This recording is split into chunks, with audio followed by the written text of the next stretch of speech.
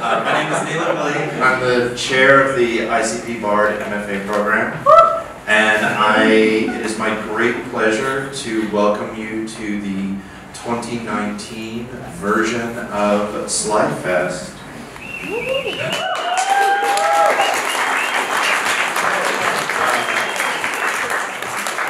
Slidefest is our event that is the capstone to the first year experience of our MFA students. It's a gathering where we celebrate their achievements. We've been doing it long enough that I remember when several of us had to run to the back to fix jammed slide projectors that were projecting actual slides. Every year it's one of my favorite events because it is always a bundle of surprises. And it's great to kind of finish out the year with seeing the distance that so many of our students have traveled between arriving here in August up until now. So we're very excited to see what they're all up to. I encourage you, if you have not had the chance yet, when the program is finished, to check out the two pop-up exhibitions, the two rooms of pop-up exhibitions that the students have put together, and to also take some time to look at the exhibition that's up in the rest of our space here. That is work by our second year students who are completing their thesis. The first year students are, I was going to say shepherded, mentored, helped, witnessed along this process by a wonderful and capable faculty member who gets them to a great point every year. And it's my pleasure to introduce him to you now, Marvin Heiferman.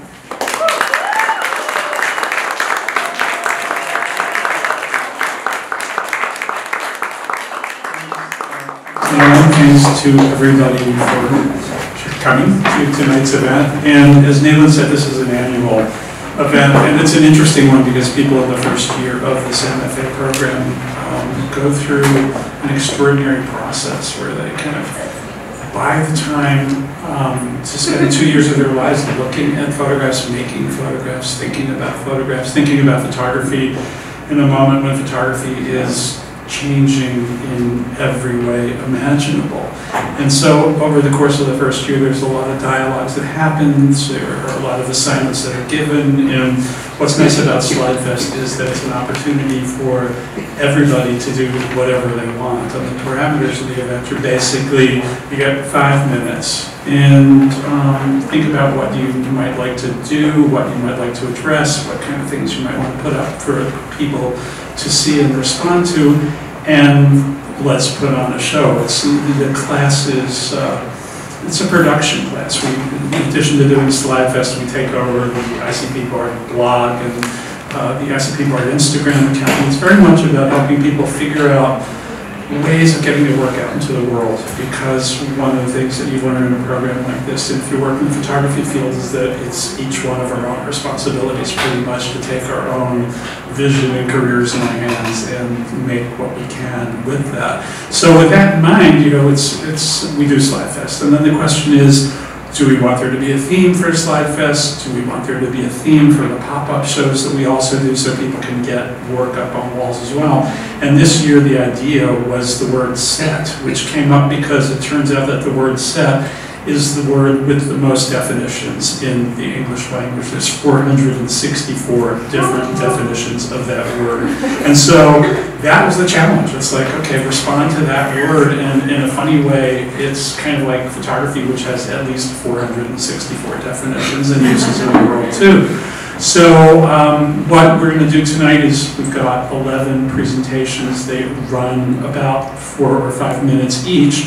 And we'll cycle through those. There's no intermission. And after that, as Nayland said, please go across the hall to classroom A, which is to your left, and classroom C, which is to your right. And there's terrific installations of work by the students in the first year. So with that said, first presentation is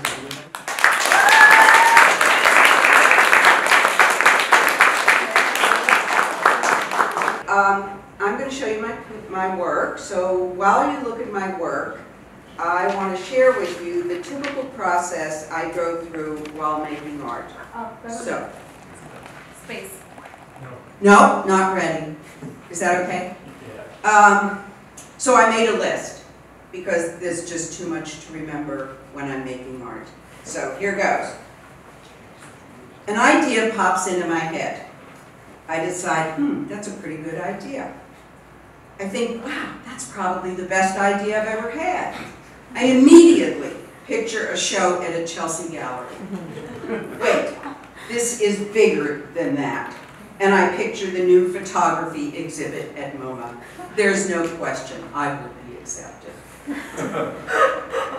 Then I imagine the New York Times review and a piece in Vanity Fair. And of course I have to plan what I'm going to wear for the photo shoot. I have to prepare for the Times Magazine section on, I know they'll ask me to do this, what do I do on Sundays? I just love that feature.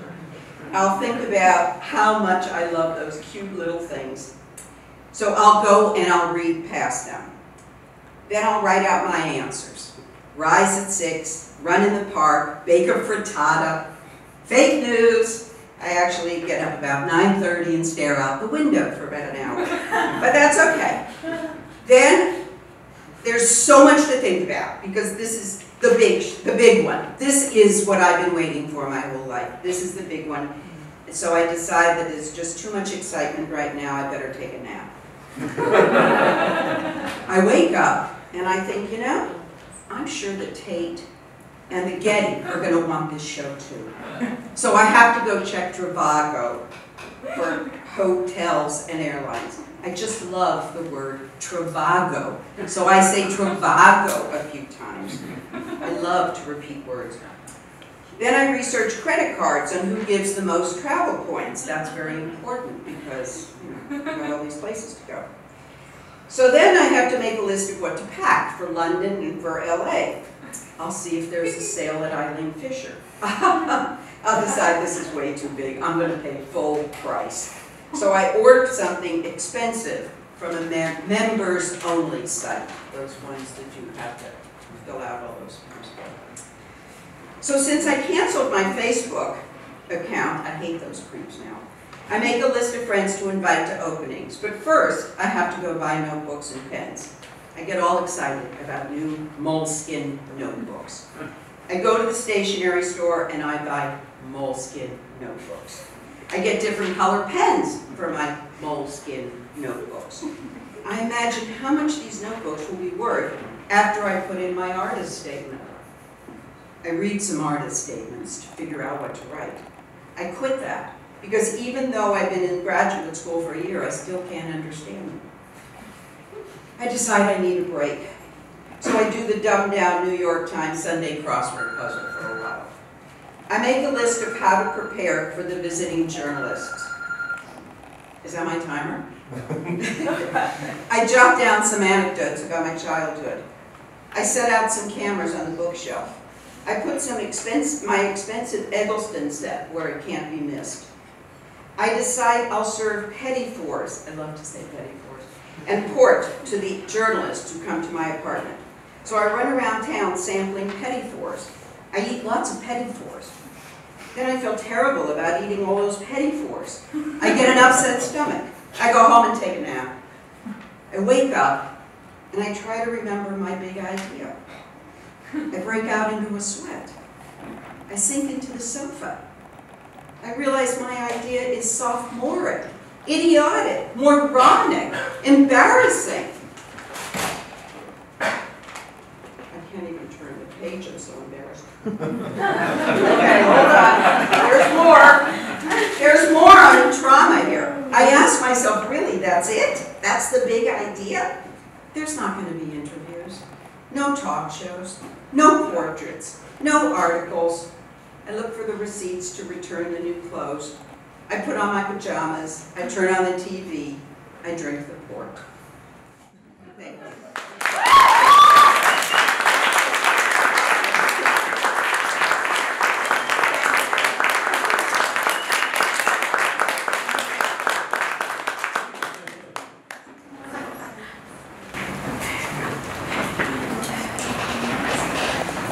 Hi.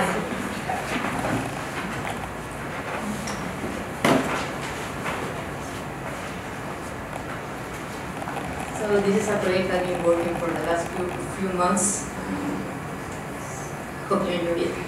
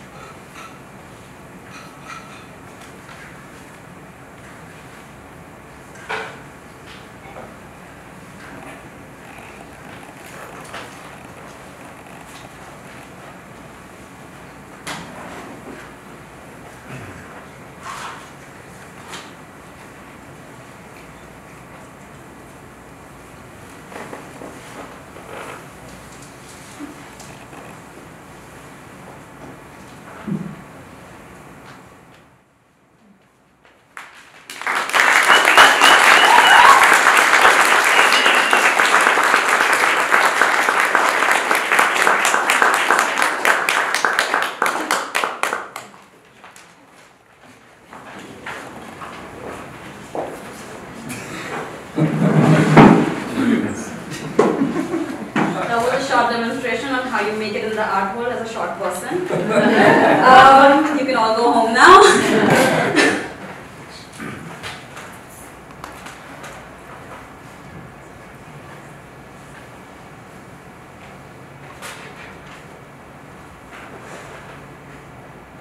I've been watching my mother through a live surveillance camera. It was installed in the living room, backyard, and other common spaces of the house to watch over our sick dog 2 years ago, as and when we were unable to be at home for her. No one bothered to pull it down even after she passed away. It kept watching us for many months. 2 years later, we got a new dog. I moved to New York City, and my mother is back home in Ewai. I recently gained access to the camera to do what I'm doing through this project, watching over my mother because I'm worried that she's struggling with loneliness and depression while I'm away and in no way able to take care of her. I use this medium to pose questions about privacy, voyeurism, distance, longing, connection, and the lack of it in the face of my own loneliness in this city. I'm sometimes certain of having found answers, and other times comfortable in just imagining the shape of them. Either way, this work is not about reaching an answer. It is about doing the time, doing the labor, going the distance even if it does not lead you to the X on the map. I think about nostalgia and how it treats all past with the sameness, where all is settled and everything is all right. I think about longing that is infantilizing. I watch her in the present. What does it mean to watch my mother is the first question I ask myself, and I imagine Freud turned in his grave. I follow it with an afterthought to comfort myself. Women cannot go through Oedipus complex because how can you hate something you ultimately become? Will I become my mother? Is it comforting to know that I would one day become her? I have started to look like her already. I have inherited her soft hands that mislead you into believing that she hasn't worked a single day. Her eyes. My father says they cover 3/4 of her face when she gets angry. It is a fleeting family joke. I have inherited her rage. How my mouth is so quick to slur a swear word and follow it with an apology immediately after. I have inherited her smallness. I do not desire this vulgarity even though it comes handy on most days. If I must become her, I must learn how. What is it about watching someone that is vulgar? If I tell you, my mother is my best friend and I only miss her, will the act of watching her become love, become tender? Will you then not ask me if she knows that I watch her? Don't mothers watch over their children all the time? And let this fear grow inside of them that a minute of missed attention could cause major harm? When I told my mother about being sexually abused as a 7-year-old, she blamed herself for not paying enough attention to me as a child. Still does. Maternal instincts. Am I embodying a maternal instinct but in reverse? Or does my voyeurism bring me here?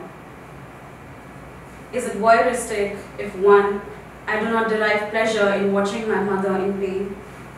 If anything, it makes my homesickness worse, making it an acute case of masochism. 2, the gaze is mine, is female. And 3, I do not like the word voyeurism. I have been making fewer calls to her lately. She asks if it is because watching her read the newspaper and watering the plants every morning is more assuring than her saying, "I'm okay," over panic-driven calls made across time zones every day. It is.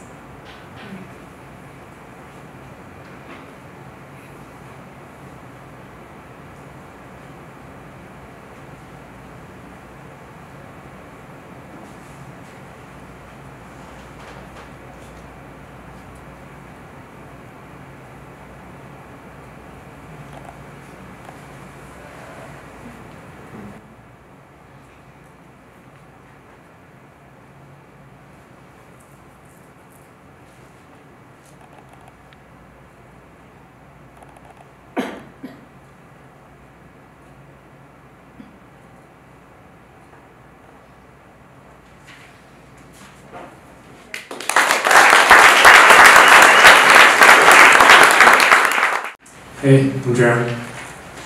This is a slideshow in which I tell stories by recontextualizing discrete images into anachronistic pairs.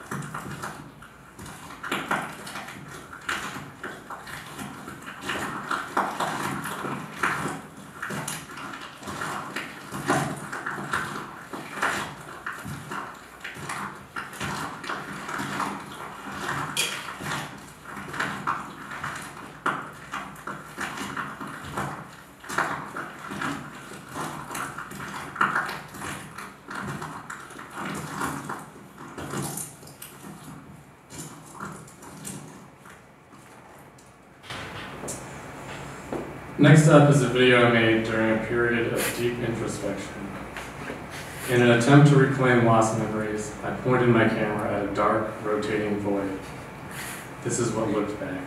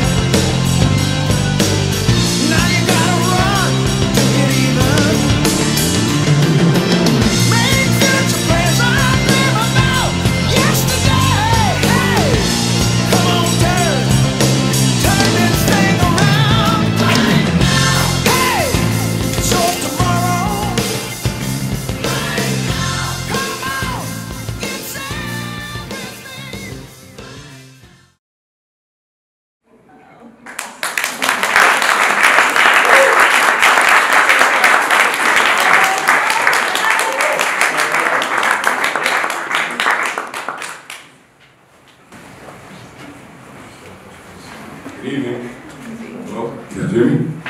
Yes, all right, making sure. Thank you guys for coming out. Thank you too for my classmates, Mr. Marvin. Good job, guys, all right? So, my name is Peralta. I'm gonna do a reading today of something that I've read many times before, but never actually read out loud.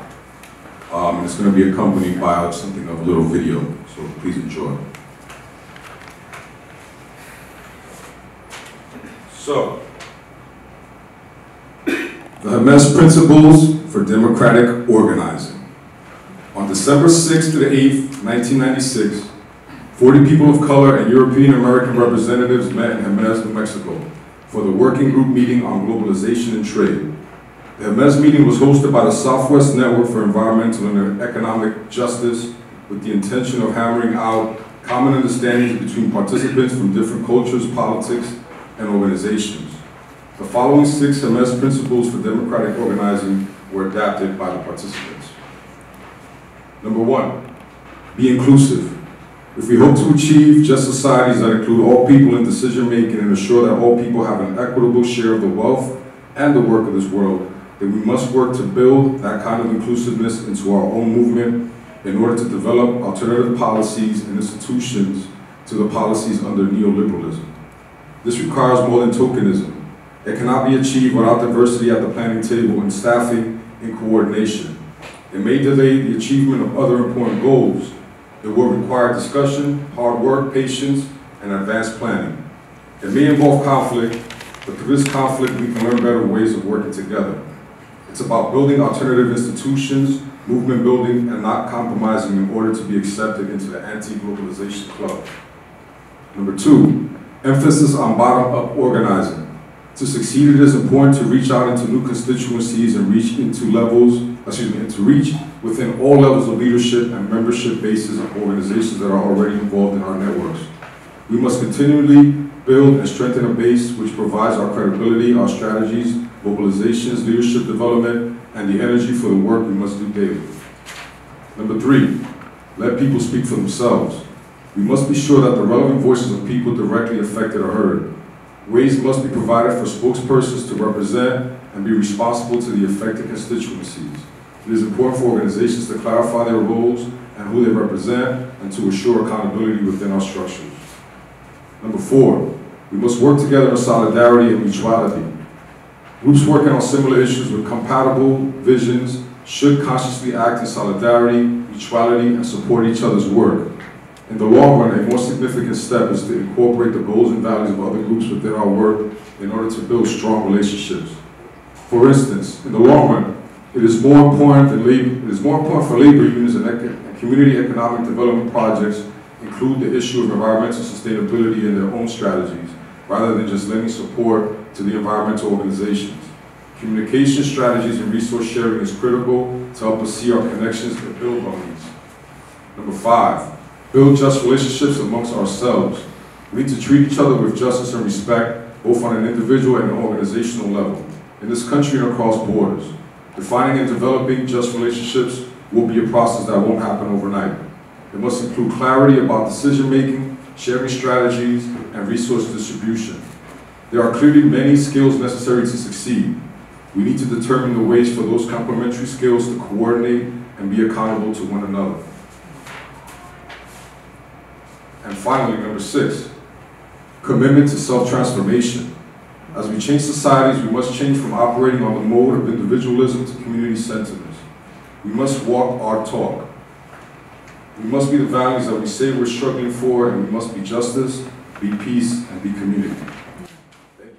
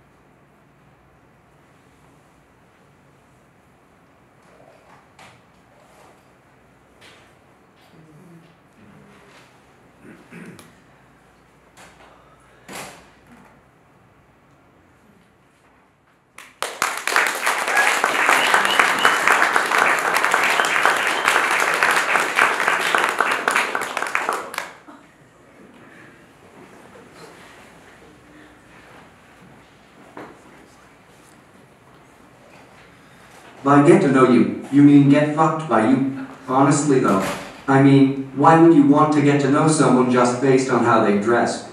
They could be the worst. Hello, good morning, how are you doing? My name Jace Anson. Kindly drop your email or number so we can talk and know more about each other, if you don't mind. Sorry for the intrusion, but allow me to fill that misconnection void with an attempt to convince you that sending a rather cooler, calm, and collected NYC resident with a gift for turning the negatives into potential intriguing positives, a message stating what train you may be on during your daily commute. I just want to know, does the thought of me sneaking up behind you and starting off fondling your thighs turn you on? Cause I can slide my fingers next to your breast and grope them while no one is looking. Let me get turned on and turn you on as I get harder with every rub that turns into me pushing up against you.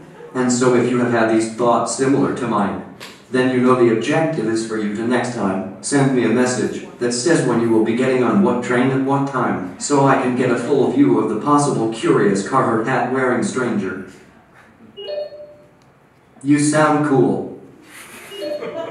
Well, I love to meet, and if there is chemistry, I'm very interested of your posting. If you real, then send me some pics of you there, Charlene89.@gmail.com. Christ's sacrifice for all of us sinners. Our salvation to eternal life is only through the forgiveness of all our sins by the sacrificed Lamb of God, having our faith and belief in Jesus Christ our Lord and Savior, and to be saved from not being saved. If you have this claim, be sure to cling to it in these last days. It is the oil in our lamps. You do not have, you should consider doing so. Faith brings peace and joy. If you confess with your mouth that Jesus is Lord and believe in your heart that God raised him from the dead, you will be saved. Hi. Good morning. I bet he'd be very happy to know you wanted to get to know him better. I work right by the L train on Lorimer. I'm 6'1", 195 pounds. You sound very attractive. Let's talk and become friends. Hi. I'm an athletic 30-year-old white male, looking to give a relaxing full-body massage to a beautiful woman. Do you enjoy massages? Good morning. I am not the guy you saw on the train, but we might be a good match to meet, enjoy each other, and have fun and a great time together. I'm 39, fun, attractive, have a sense of humor, sane, intelligent, decent. I'm 5'9", black hair, brown eyes, queen, D&D free. I love to please a nice woman, and I know how to please. I will please your needs, satisfy your cravings, and fulfill your desires and fantasies. Please get back to me, so we can meet soon. I will be waiting, and looking forward to hearing from you. Hi, I'm following up on an email I sent you replying to your post, but I didn't hear from you. I assumed you got a lot of responses, so I'm wondering if you saw my email, and if you'd be interested in getting together. Please tell me what you think. I was on this train reading a book about physics, but something tells me I'm not the same guy, lol, cause I don't dress super nicely or anything. I wish I was. What a fucking coincidence though. Tall, dark, and handsome, and drinks maybe. Hi, I am still looking. Are you available? I am real, and hope you are too. It's my personal email, voyeur1930@gmail.com. I am really interested and serious. This posting has been flagged for removal. Please be sure to comply with posted guidelines and the CL2. Information on flagging and community moderation is available. Advice from CL users about flagging can be found in Flag Help Forum. Sorry for the inconvenience, and thanks for your understanding.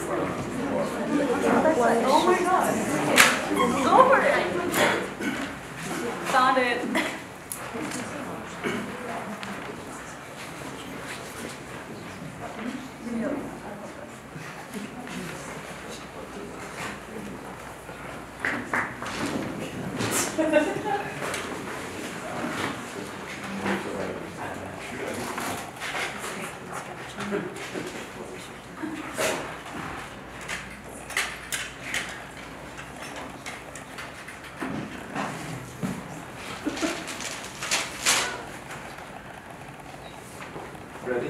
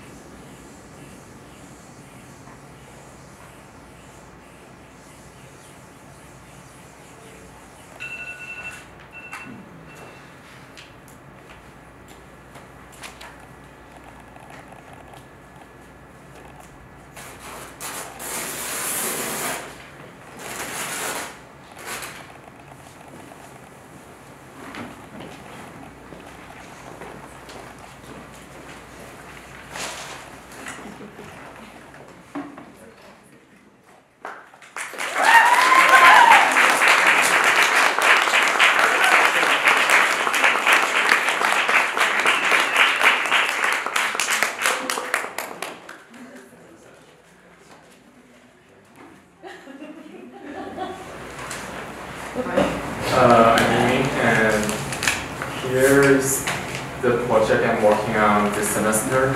It's a video game called Hana.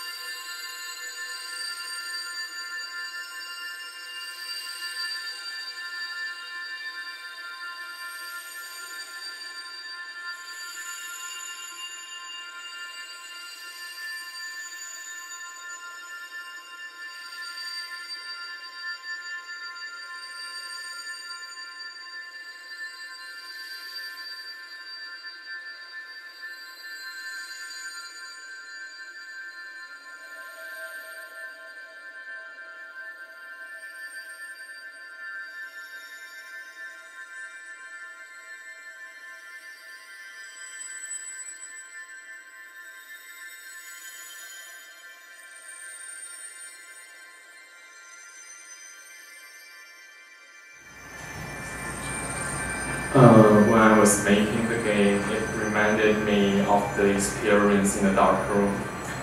Film developing is kind of hard to get an image with perfect tone and contrast. Every single part of the process could end in failure. Many pictures were shared and thrown into the trash can.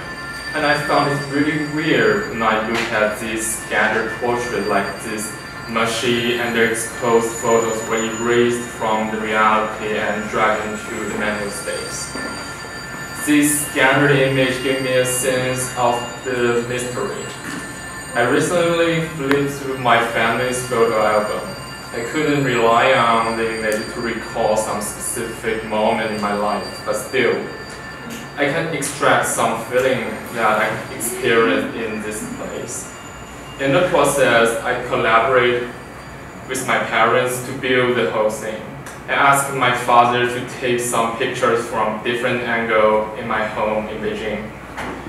After that, I generated these models directly from the image and put them together to rebuild the place I have lived for more than 20 years.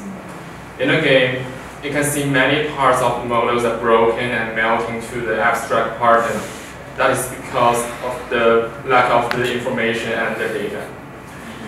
I'm not sure if there will be a storyline or some tasks in the game. I'd like to people explore the world I made by themselves without any directions, like a walking simulator. It's more like an outline, not a script. For me, it's kind of playful to rebuild my home by making a video game. It connects to my past, present, and future. I don't want to be so hard to myself to go deep into the experience or the memories, because my memories and feelings are not linear. Mostly jumps from one part to another, without logical steps. I have no idea where it will take me, but by making the games, it's like piecing together what my life has been about.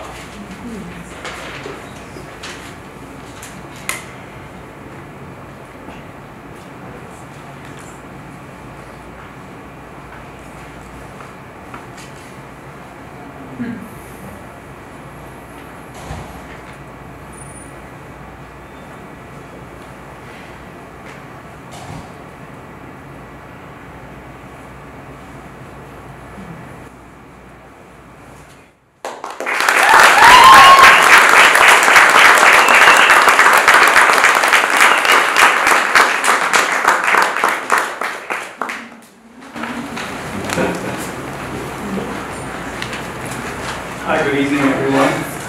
My name is Ronnie. Back in 2014, I started training for a marathon.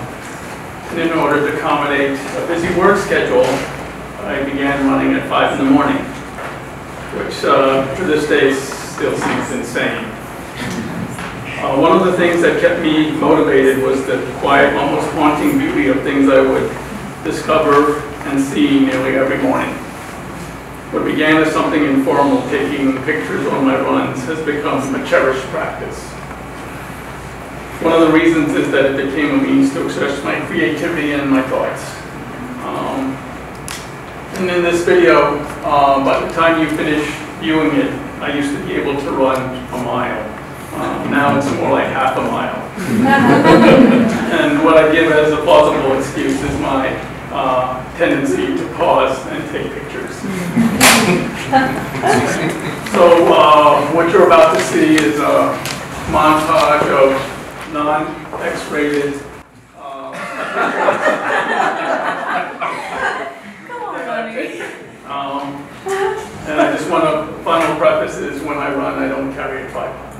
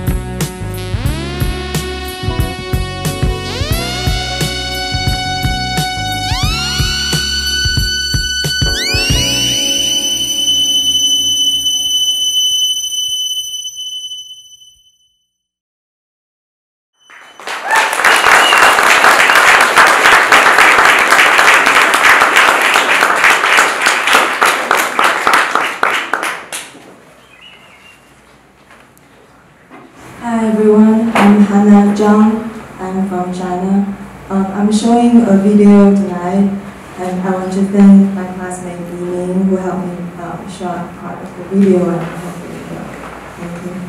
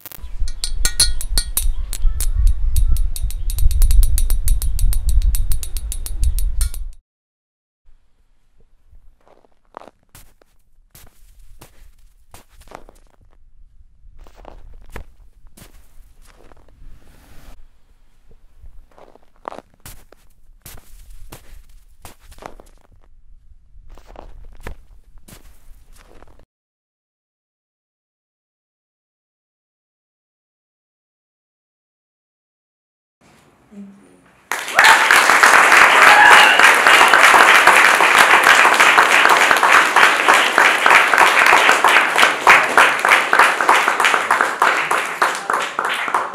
Thank you, everyone who participated tonight, class of 2020. Please stop in at the pop-up exhibitions at either end of the hall. And join us in the lobby for some refreshments and to celebrate. Thank you.